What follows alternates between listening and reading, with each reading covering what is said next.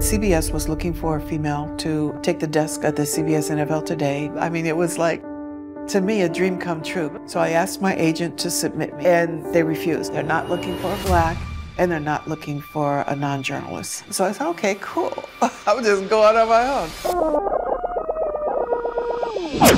My parents always raised me to never doubt myself. If you want to do something, go for it. I'm Jayne Kennedy. I'm Jayne Kennedy. I'm Jayne Kennedy. Everybody that was doing the audition, they were all blonde.